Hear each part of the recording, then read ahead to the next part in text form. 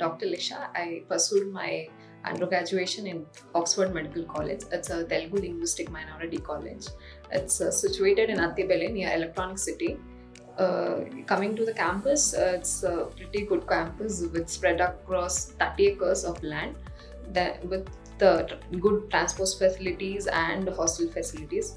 And I was a day scholar. I had good transport facilities. Even my friends literally enjoyed everything in hostel because it's just 500 meters away from the building of hospitals and campus.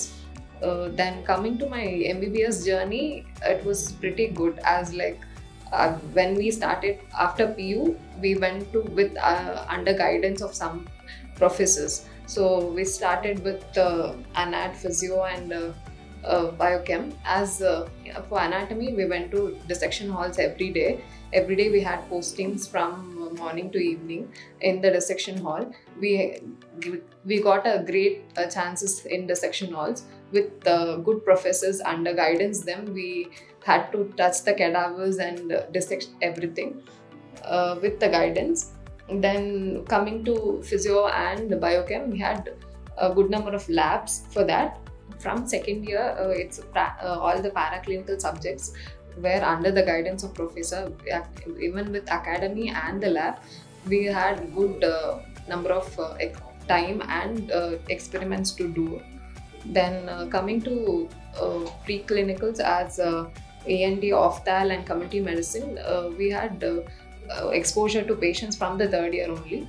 Ophthal and ENT, we went to posting there every 2 months. Then community medicine, we went to PHCs for exposures. We met to new patients. It was the first exposure for us. Then later we had fourth year subjects.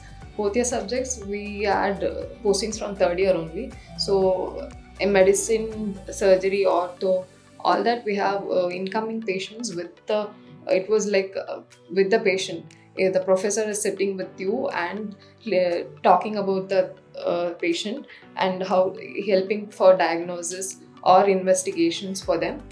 Later we ended with the fourth year. Internship is the period where you learn more and see the patients and diagnose with the help of your professors and PGs.